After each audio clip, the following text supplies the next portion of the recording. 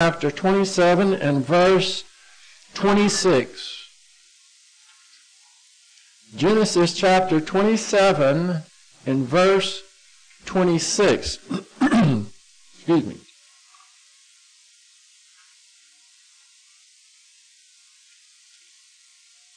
I know the bulletin says that we're going to study chapter 28, which we are. But we're going to start back in verse 26 of Genesis 27. We'll read ourselves into what was going on here. Esau is going to be cheated out of his birthright.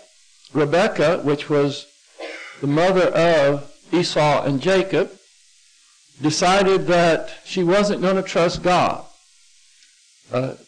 She overheard that Isaac, their father, was going to give the blessing and inheritance to Esau, and she didn't want it to go to Esau because Jacob was her favorite, and she wanted to help God along as well because she knew that God had told her that the older brother, which was Esau, will serve the younger, which means he would be the one that got the inheritance.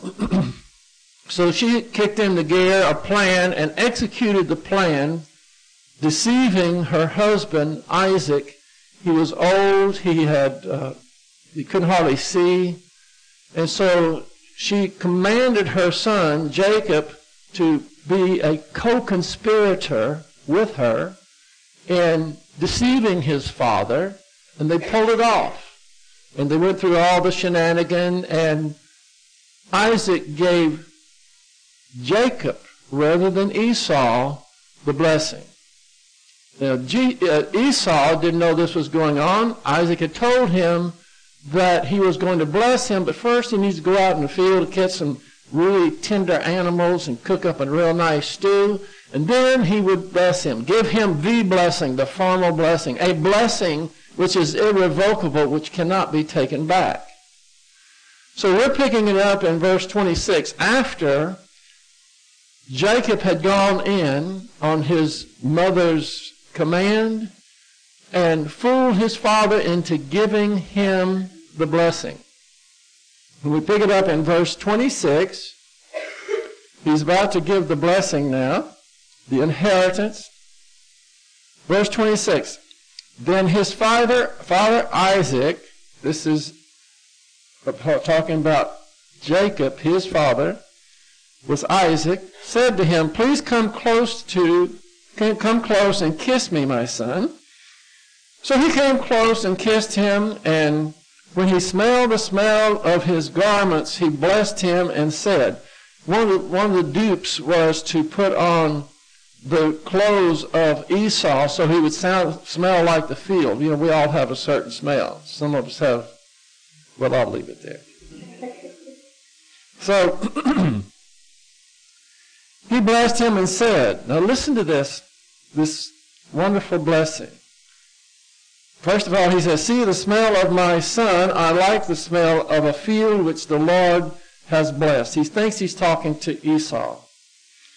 "Now may God give you of the dew of heaven and of the fatness of the earth." These are idioms for meaning the very best that the earth has to offer. "An abundance of grain and new wine. May people serve you and nations bow down to you. Be master of your brothers, and may your mother's sons bow down to you. Cursed be those who curse you, and blessed be those who bless you." Verse 30. Now it came about, as soon as Isaac had finished blessing Jacob, and Jacob had hardly gone out from the presence of Isaac his father, that Esau his brother came in from his hunting. Then he also made a savory food and brought it to his father, and he said to his father, "Let my father arise and eat of the son's game, that you may bless me." Verse 32, and Isaac his father said to him, "Who are you?" Uh-oh, big time trouble. And he said, "I am your son, your firstborn, Esau." Then Jacob trembled violently and said, "Who was that hunted game and brought it to me so that I ate all of it before you came and blessed him? Yes, and he shall be blessed." I want you to underline that last part. Yes, and he shall be blessed. This is saying that this type of blessing is irrevocable. You cannot take it back.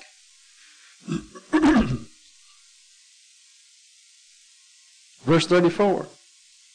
When Esau heard the words of his father, he cried out with an exceedingly great, bitter cry, and said to his father, "Bless me, even me also, O my father." What a sad situation that is in, that they're in. Both of them found out that they were deceived and betrayed. And he said, "Your brother came deceitfully and has taken away your blessing." Then he said, "Is he not rightly named Jacob? For he has supplanted me these 2 times." This is Esau speaking. Jacob means to be a supplanter or a chiseler or a schemer. That's what the name Jacob means. So he says he's got the right name. He says, "He took away my birthright, and behold, now he has taken away my blessing." See, Jacob had deceived Esau before because he made a stew out. Here we are again with food. Food's a big deal here. Jacob had made a nice big pot of stew out in the countryside, and Esau came in from hunting and happened to come across him. I think probably Jacob knew about where he was going to be traveling. And Esau said, "I'm so hungry, I'm about to die. Please give me some food." And Jacob said, "Okay, I will, but first give me your birthright." What a jerk. And the thing is, Esau didn't care anything about spiritual matters or the Lord or anything like that. So he says, "Okay." And Jacob says, "Swear it." And so he swore it. And so that was the first time he deceived him. Now he has deceived him again. And it's big time troubles ahead. And so again in verse 36, last sentence, "And he said, have you not reserved a blessing for me?" This is Esau talking to his father. This is really sad. Verse 37. "But Isaac answered and said to Esau, Behold, I have made him your master, and all his relatives I have given to him as servants, and with grain and new wine I have sustained him. Now as for you then, what can I do for my son?" And what he's going to do isn't going to sound very good either. And Esau said to his father, "Do you have only one blessing, my father? Bless me, even me also, O my father." He's pleading with him. Esau lifted up his voice and wept. Now, this is very instructive here. Those that care nothing about their spiritual life, I'm talking about believers now, those who don't grow in grace, they don't consistently take in God's word, it's not important to them, they're distracted by other things of the world. It's fine and dandy until the time comes for them to see what they missed. Every believer will stand before the judgment seat of Christ and answer for what they did with the time that God gave them here on earth. All the blessings, all the grace that was given to them. It's at that time, it won't be until that time, until some believers will recognize for the first time that they squandered their possible inheritance. In fact, they will be disinherited at the judgment seat of Christ, and they will weep, and they will be ashamed, but it'll be too late. Just like for Esau here, it was too late. So he wept. Verse 39.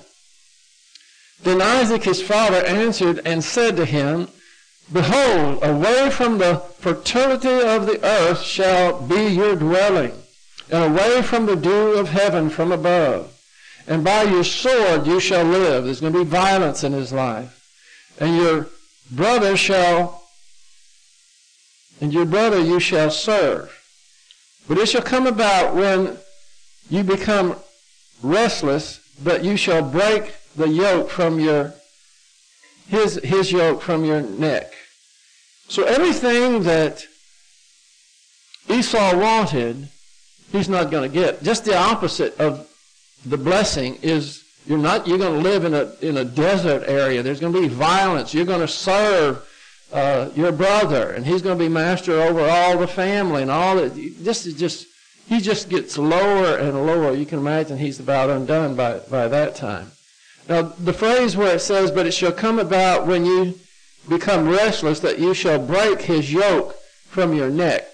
He's talking about the descendants, and Edom, which were the descendants of Esau, later on did break their control of Israel over them. They had essentially a war. That's what that's talking about. Verse 41. So Esau bore a grudge against Jacob because of the blessing with which his father blessed him. And Esau said to himself, the days of mourning for my father are near, then I will kill my brother Jacob. Now, you understand that he was angry. He was justified in being angry. But he's calculating here. He says, I'm going to kill my brother, but I'm not going to do it right away. Maybe he had a little sliver of thoughtfulness for his father, for if he killed Jacob right away, then his father's still alive and he would grieve and so forth. But when he says that I'm going to wait until after he dies, after the mourning, and then I'm going to kill him. Well, he was off a little bit on his calculation. At this point, Isaac was 137 years old. I know that sounds old. But he would have a long wait for mourning because Isaac lived another 43 years. He was 180 when he died. I just thought I'd throw that in. So he must have been in very bad health. He couldn't see. He was blind and so forth. Verse 42. And when the words of her elder son Esau were reported to Rebeckah, she sent and called her younger son Jacob and said to him, behold, your brother Esau is consoling himself concerning you by planning to kill you. So the only solace, the only thing that he could get out of this whole deal, Esau, is revenge. He was just counting the days, essentially, which there was going to be a lot of them, before he killed Jacob. And by the way, he never did. But he was planning to at this point. Verse 43. Now therefore, my son, obey my voice. I cringe every time. She's ordering her son, which is 40 years old, around like he's a little child. And he's complying. Now therefore, my son, obey my voice, and arise, flee to Haran to my brother Laban, and stay with him a few days until your brother's fury subsides. Now, there's nothing wrong with this plan. It's a good plan. He needs to get out of there. But she's a bit off on her calculation as well in verse 44. It says, just go to my brother's house in Haran. By the way, that's nearly 500 miles away. And stay with him a few days until your brother's fury subsides. He was there over 20 years. So it wasn't just a few days. Verse 45. So he says, and stay with him a few days until your brother's fury subsides, until your brother's anger against you subsides, and he forgets what you did to him. Now I want you to underline you. I can't believe she said that. How about we? It sounds like she's taking no culpability on her own self, and even though she plotted it and helped him to carry it out. That just jumped out at me when I saw that. So she says, until he forgets what you did to him, then I shall send and get you from there Why should I be bereaved of you both in one day? Now what she means by that is that if Esau murders Jacob, then Jacob will be dead and Esau will be executed. And she'll wind up with no sons. That's what she means by that. So she's got a plan, and her plan, the plan is a good plan in that she wants to save her sons alive. In fact, both of their lives. And now, verse 46, this is a little controversial. I take it that she made a good plan, but she's between a rock and a hard place here, because Jacob is not going to be able to go to Haran, nearly 500 miles away, unless his father Isaac gives him permission. And the reason she's in a bind is because her other son, Esau, has already claimed he's going to murder him. And she wants to get her son Jacob out of there as fast as she can. Like I said, her plan, there's nothing wrong with her plan, but she has to manipulate her husband in order to execute this plan. Because she can't very well go up to Isaac and say, well, hon, I just thought I'd let you know that Jacob and I conspired against you in order to get the blessing, and now Esau is mad, is going to kill him, so we need to get Jacob out of here, so let's send him to Haran. She couldn't hardly do that, could she? So she's manipulating her husband. That's what I'm saying. So verse 46. And Rebeckah said to Isaac, I am tired of living because of the daughters of Heth. Now you might wonder, what does this have to do with all this that we're talking about? Now she's ready to die because these two daughters of Heth that Esau married. She says, she told her husband, I am tired of living because of the daughters of Heth. That's who Esau married, these two women. They're pagan women. If Jacob takes a wife from the daughters of Heth, like these, from the daughters of the land, meaning they were pagans, what good will my life be to me? In other words, I just want to die. I can't take this. And so this is an act. She has got to get her son Jacob, her favorite son, out of there, and that's all why that is there, because the daughters live right there. Esau married these two pagan women, and they're named early on in the text. Okay, all right, got us up to where we're going to start new ground tonight. We go to chapter 28. Are y'all ready? Are you ready? Thank you. I'd like to hear that. All right, verse 1 and 2. So Isaac called Jacob and blessed him and charged him and said to him, you shall not take a wife from the daughters of Canaan. By the way, don't you remember Abraham said the same thing about Isaac himself? He told the servant, do not let him marry a Canaanite woman, a pagan woman. He wouldn't do it. Now, he's going to Jacob. So he says in verse 2, arise, go to Padan Aram, to the house of Bethuel, your mother's father, and from there take yourself a wife from the daughters of Laban, your mother's brother. Now let me see if I can I'm going to try to do this quickly. I'm going to minimize that. I'm going to go here. I'm sorry, that helps me when I'm talking to myself.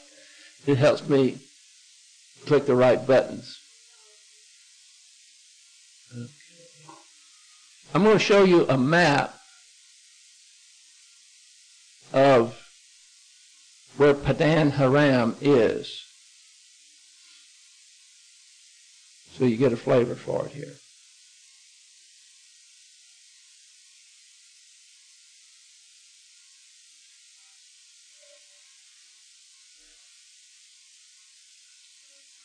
Okay.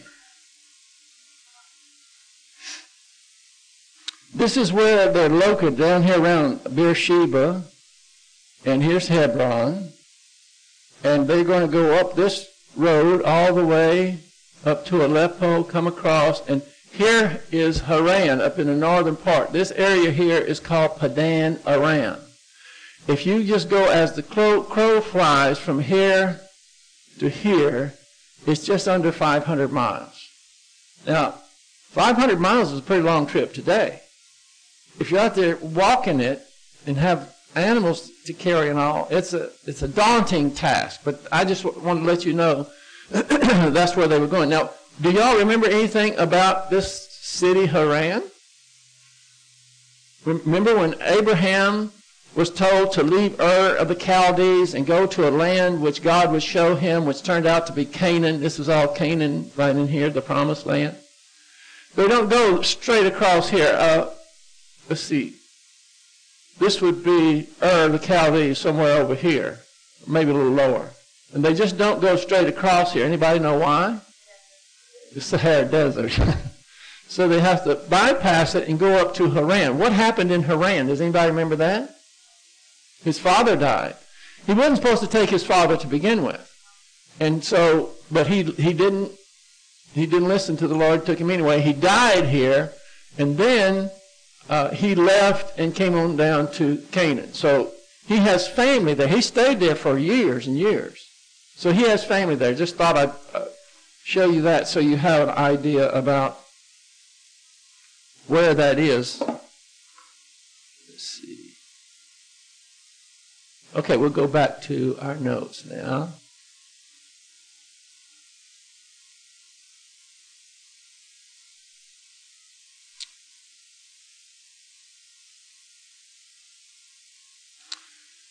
Okay, so her plan worked. She got Jacob out of there without having any blood spilled.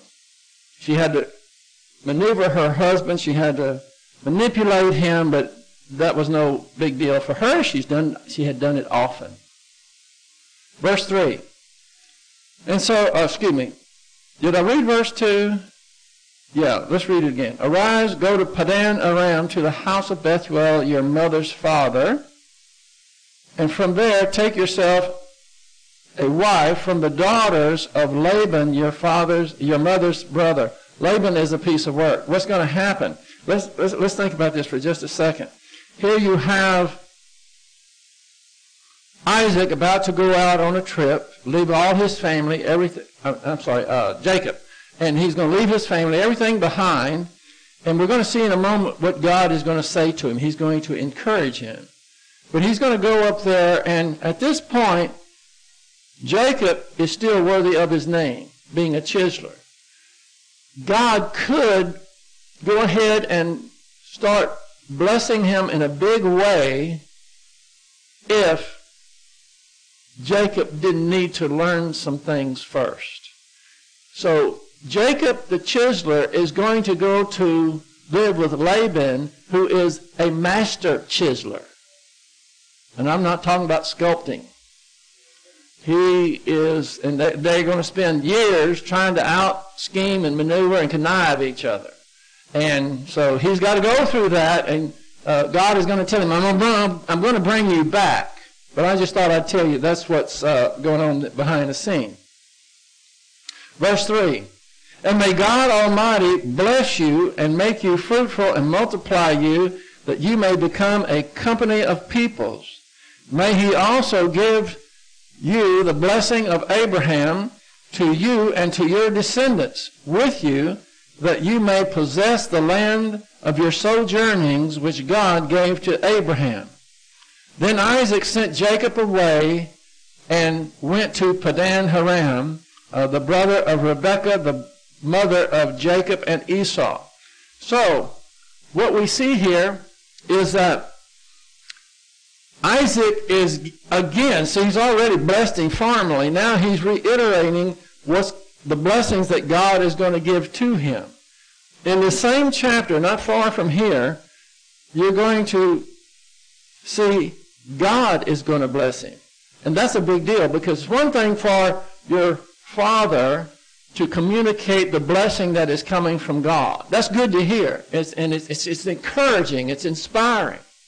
But it's quite another thing when God himself is going to make that Abrahamic covenant renewed in you again, which we'll get to in a few moments. So verses 5 through 9. Then Isaac sent Jacob away, and he went to Padan Aram to Laban, the son of Bethuel, the Aramean, the brother of Rebeckah, the mother of Jacob and Esau. Now Esau saw that Isaac had blessed Jacob and sent him away to Padan Aram to take himself a wife from there, and that when he blessed him, he charged him, saying, "You shall not take a wife from the daughters of Canaan." Now here you have Esau. He finds out what's happened. Esau is getting this blessing, and he obeyed the command to not take a wife from the Canaan. They were all pagans there. Verse 7, and that Jacob had obeyed his father and his mother and had gone to Padan Aram. So verse 8 and 9, we're going to see that Esau kind of has a little scheme going of his own. Verse 8, so Esau saw that the daughters of Canaan displeased his father Isaac. And Esau went to Ishmael and married, besides the wives that he had, Mahalath, the daughter of Ishmael, Abraham's son, and the sister of Nebaioth. Now, that seems pretty innocuous, but what he's doing is trying to get into his father's graces. He went and got wives from his own family, Ishmael, and they were not Canaan. They were not Canaanites. So in his mind, he's thinking, okay, I saw what happened to Jacob, and he said that he was going to obey his father, and he got blessing. So he says, what I'll do, I will not get wives from Canaan either. I will go to Ishmael and get wives there. And then maybe Isaac will somehow work me back into the will. That's what he's thinking. But the problem is, Ishmael was rejected by God already. So here's a quote I'll give you that explains this. This is from John MacArthur's Study Bible, and this is what he says. Marrying back into the line of Abraham through the family of Ishmael seems to have been a ploy to gain favor for his father. Those are verses 6 through 8. And show an obedience similar to his brothers that he saw in verse 7.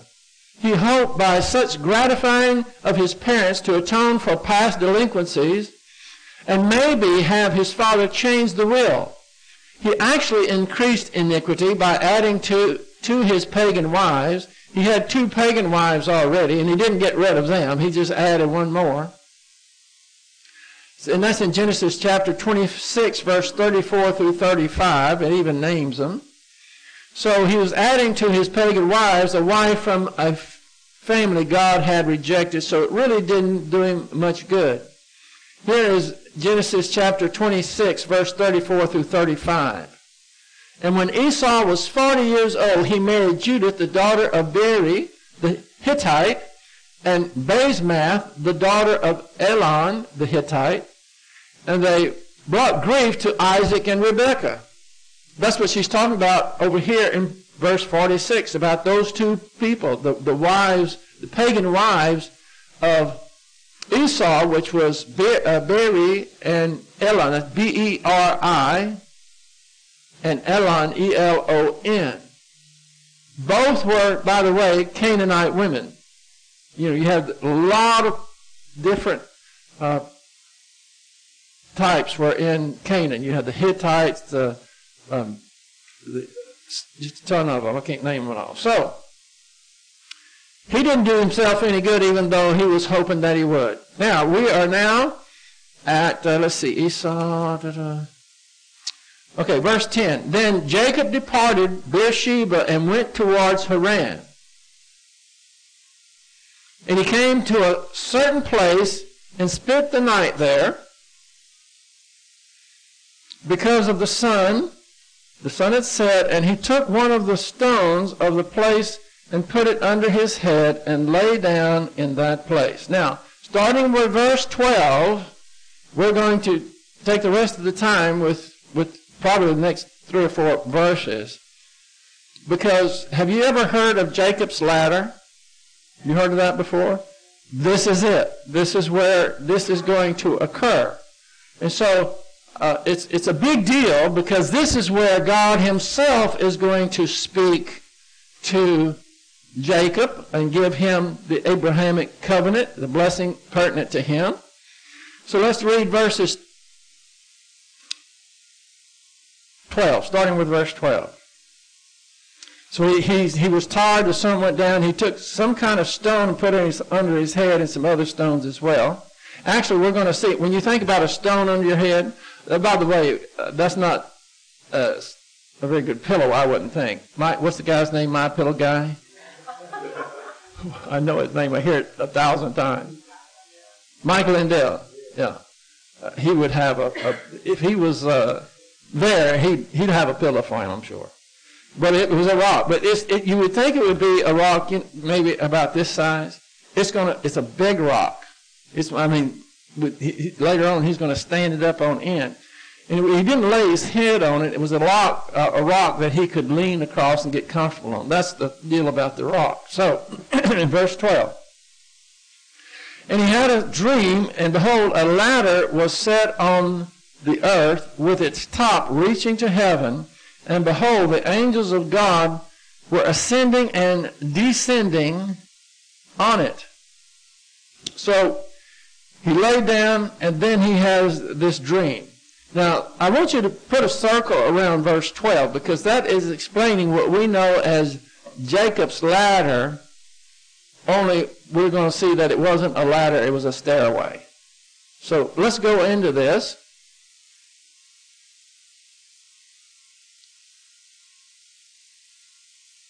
I'm going to start with 7 points on this if you want to put the notes in a numerically way. Point 1 is the Abrahamic covenant is the foundation of God's relationship with Israel, a unique people. This has everything to do with the Abrahamic covenant and Israel being God's chosen people. In the second half of Genesis 28, we see this covenant reconfirmed to Jacob at a critical time in his life. So we have God is speaking to him in a dream.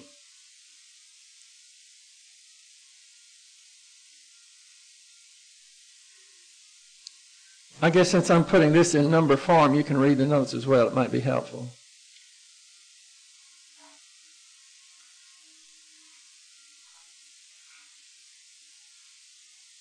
Point number 2.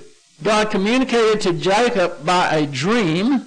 The Hebrew word that is translated ladder is sulam, is more accurately translated and understood to be a stairway. So you probably never heard of Jacob's stairway, but that would be more accurate. I always wondered how can you ascend and descend on a ladder, several people at the same time, and some of them are going up and some of them going down. That'd be very crowded. So anyway, point number 3. The ladder sets up on the earth and goes to heaven.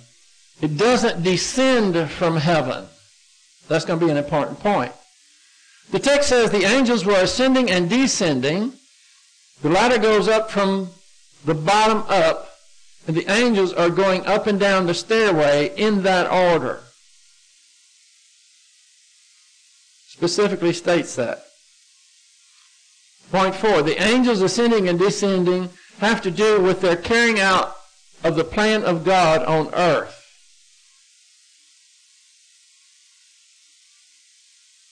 They have a job, they have to go both ways to carry it out. Point 5. So what is all this about? What's going on here? I mean, you know the facts, but what is it all about? God was demonstrating to Jacob certain things about the outworking of his plan. Guess what? God had the plan for Jacob. You know who else he's got a plan for? Huh? Can you do this? For me and you. Yeah, he's got a plan for all of us. That's what this is about. Now, point 6. To find out what this is all about, we need to turn to the New Testament. There is a direct allusion to this episode, Jacob's ladder, given to John chapter 1. So I want you to turn to John 1, the Gospel of John, chapter 1, verse 43. And I have it up here as well, but I want you to go to your Bible so you can make notations in it. We're going to John chapter 1, verse 43.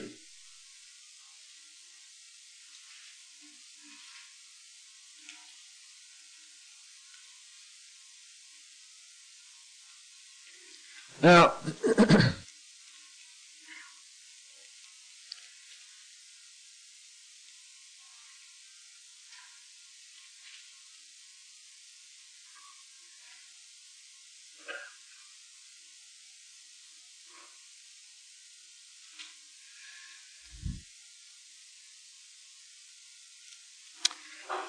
I don't have verse 42, but we'll set it up with verse 42. Jesus is going about getting disciples. He's telling them to follow him. Verse 42. He brought him to Jesus, and Jesus looked at him and said, "You are Simon, the son of John. You shall be called Cephas." So here you have Peter. And verse 43, and you can look up here as well, or you can look on your in your Bible. So the next day he purposed to go into Galilee, and he found Philip. And Jesus said to him, "Follow me." Now Philip was from Bethsaida, of the city of Andrew and Peter. So we find that he's going, right off the bat, he is going to follow Jesus. And some weren't that ready to do it, but he was. So verse 45.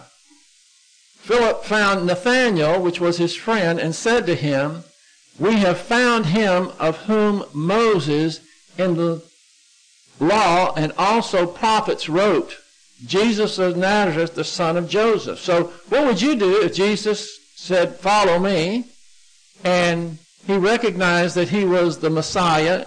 Wouldn't you want to go tell a friend? So he goes to Nathanael and tells him, and he says that this is the one that Moses talked about and the prophets, Jesus of Nazareth, the son of Joseph. And then you have verse 46. And Nathanael said to him, "Can any good thing come out of Nazareth?" Nazareth was known as a low-rent area, you might say. There's places in our country, let's say California. Well, never mind. I probably offended somebody.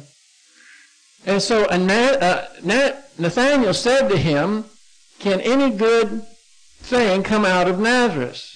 And look what Philip said to him. He said, "Come and see."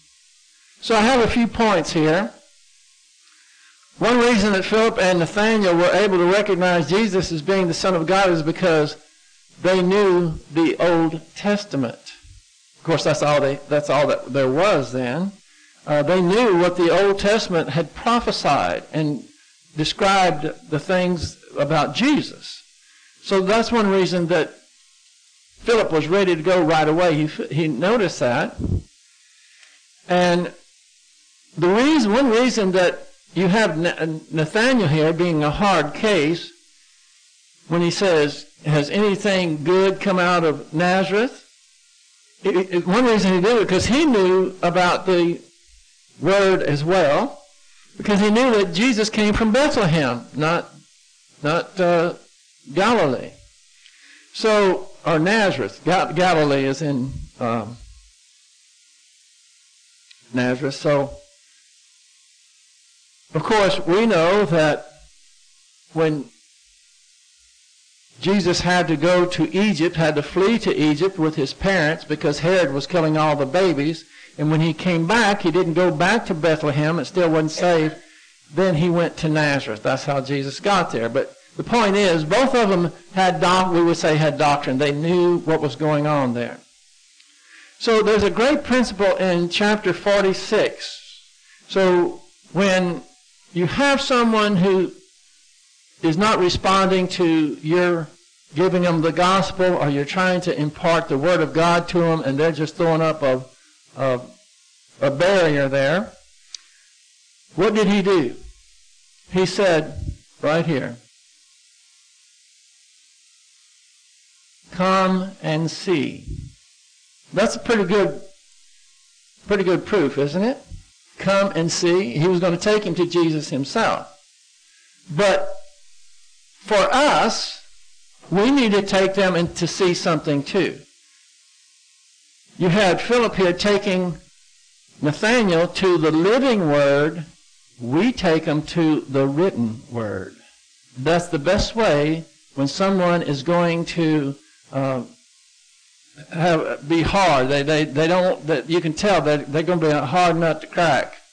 You don't have to do anything other than go to the Word. That's why we have to know the Word. That's why we're here. We're inculcating the Word of God into our souls so that we can be good and faithful servants. And when we're out and about, we don't know who we're going to run into, what's going to happen. We have to be ready. So whatever the situation may be, whenever it goes south, or whenever you have an opportunity and someone's being unreasonable or hardened, what do we do? Come and see. You take them to the truth, the Word.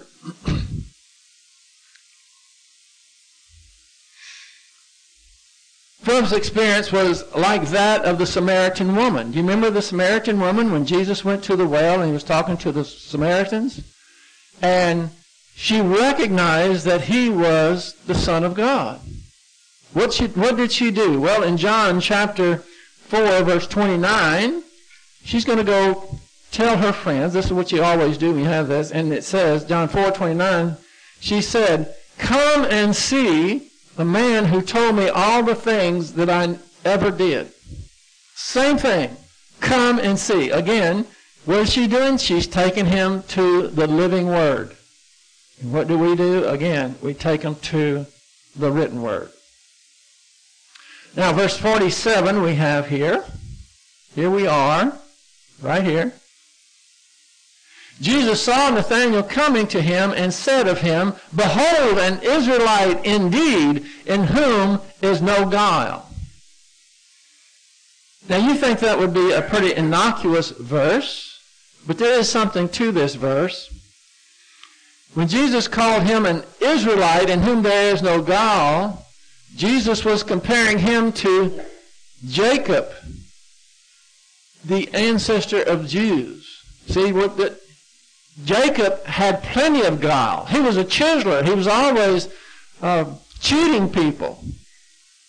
And so what this does in Jesus' answer, he brings up, when he says that verse 47 again, Jesus saw Nathanael coming to him and said to him, behold, like, wow, this is actually an Israelite indeed, there is no guile. And we can make a connection as we go through this. You're going to see it. You can't see it now, but you will. That he's talking about Jacob. Because he's going to make an allusion here pretty shortly about Jacob's staircase. See, and he's already, that's what helps you think that he must have been thinking about Jacob when he said that.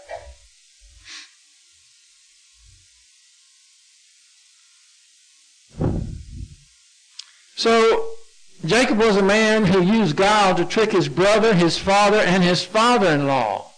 So, it's not far-fetched to think he was thinking of Jacob. By the way, Jacob's name was changed to Israel, a prince of God, in Genesis 32:28. That's when he's coming back from Haran, about 20-something years later. He's going to have another encounter with God This time he's going to wrestle with God. But that's still a ways off. That's in Genesis 32. Verse 48. Right here. Now, Nathanael said to him, "How do you know me?" And Jesus answered and said to him, "Before Philip called you, when you were under the fig tree, I saw you." Wow. Well, this would get your attention. Of course, Nathanael was amazed that Jesus knew where he was when Philip told him about that. And who could do that? Can anybody do that? He told him, "I know." He says, "How do you know me?" He says, "I know you. I saw you when Philip came and told you about me and told you to come see me under the fig tree." Remember? He remembers. Verse 49. Nathanael answered him, "Rabbi, you are the Son of God. You are the King of Israel." Wow, why does he know that? Because he concluded. A normal person cannot do that. So, excuse me.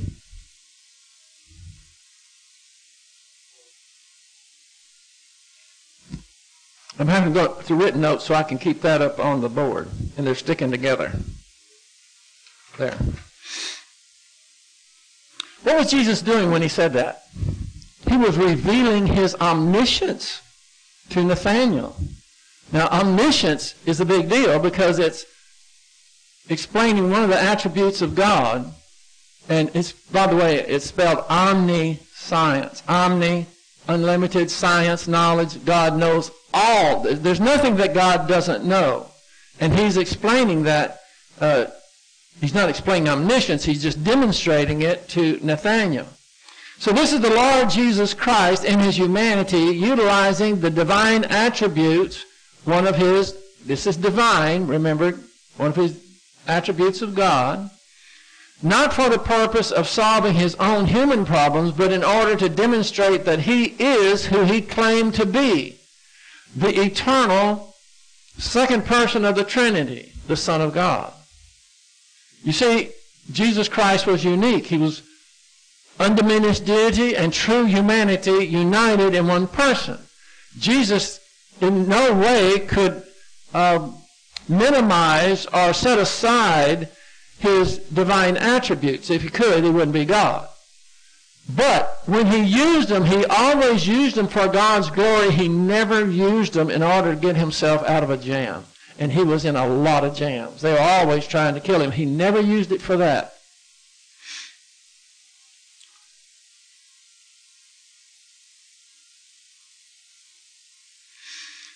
So we find out that because Nathanael knew something about God's Word, he quickly recognized Jesus as the long-awaited Messiah. In fact, there are some. I read this one account that said that when Philip came to talk to Nathanael under the fig tree, that he was either reading a scroll about Genesis chapter 28, about when Jacob had the dream, or else maybe he was thinking about it. And you'll see why in this next verse here, or next two verses. So Jesus answered and said to him, "Because I said to you that I saw you under the fig tree, do you believe? You shall see greater things than these." Okay, that's verse 50.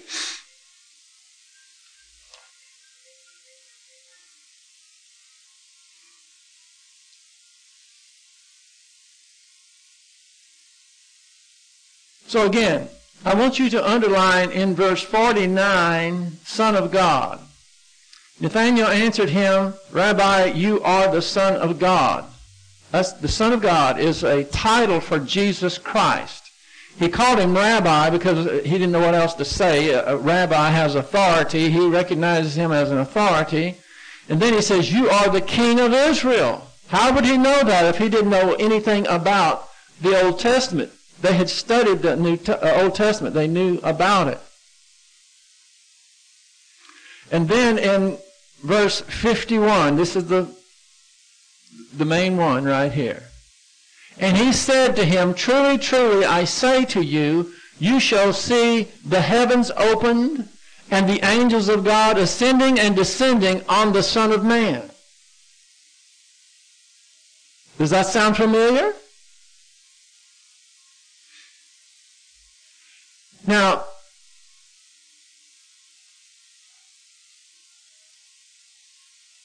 this is the same thing that was in Jacob's dream, except one thing. One thing was different. Do you know what it is? Do you see a ladder or stairway in there? No. This time the angels are ascending and descending on, what does it say? The Son of Man. Jesus Christ is the Son of Man. Now, boy, this is really bad timing right here, because we're at a point to where I normally quit, we've been here an hour. And let me just scroll. I want to show you what I have on this verse, on verse 51. Instead of using numbers, I use letters so it won't be confusing for each note. A, B, C, D, E, F, G, H, I, and then I go to numbers again. 1, 2, 3, 4. You see what I'm saying? So I hate to do this to you, but if you want to understand what that means, you're going to have to come back next time. But we can't ignore the clock. But it's fascinating that here you have it in the New Testament. Jesus is going out and he's picking up disciples, and these two are read up on Jesus. They knew what to look for. Nathanael already said, you're the one. You're the one we've been waiting for. Now, why could Nathanael, who was a fisherman, know that, and the Pharisees and the scribes didn't have a clue? And they're the ones that were supposed to be the PhD in the Old Testament, and yet they didn't recognize him, but these fishermen did. It's because by that time, the Sadducees, Pharisees, the scribes, by the way, scribes worked as a lot as lawyers, and they had changed the Mosaic law into being the roadmap for a nation, because the Israelites came out of Egypt. They didn't know anything about how to be a nation, so God gave them the Mosaic law to work out as a nation. Plus, the Mosaic law was given, especially even the Ten Commandments, to demonstrate that no one can keep it. And you need a Savior, because we're all condemned by it. That's why it was given, but they had twisted it into it being something that you had to keep the law in order to be saved. It wasn't that the law was pointing out that you can't keep it. It even says that if you infringe on one item of the law, and some people think, well, the Mosaic law was 10 commandments. No, that was just one codex of it. There's over 360 laws. And if you failed in just one, you were guilty of the whole thing. But they had changed it into convincing the people that you had to keep the law in order to be acceptable to God. That's why they didn't see it, and here this fisherman did. I'm past time. So last thing I do as a custom is to tell people who don't know where they're going when they breathe their last, is that you can know for sure. The way you can know is by recognizing Jesus Christ is the Son of God. He went to the cross to pay for your sins, my sins, the sins of the world. He accomplished that. He died on the cross and was buried, and then he rose again from the grave, and now he offers eternal life to anyone who will trust him and him alone for it.